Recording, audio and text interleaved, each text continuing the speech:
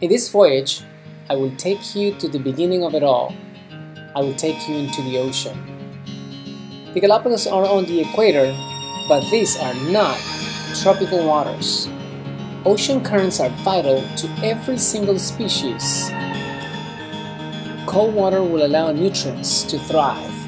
Where else in the world would you have a penguin right on the equator?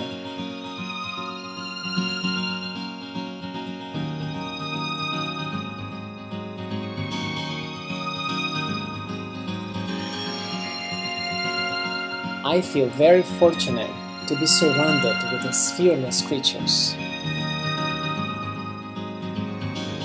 From fish to reptiles like turtles to mammals like a sea lion, we all share this wonderful world, the underwater realm of the Galapagos.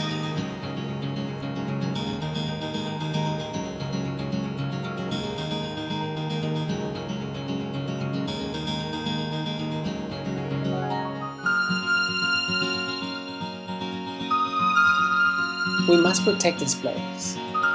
We must acknowledge the methodical saying, "Don't humanize the animals," but instead animalize the human by perceiving our surroundings with all our senses, embracing nature by coexistence and respect for one another.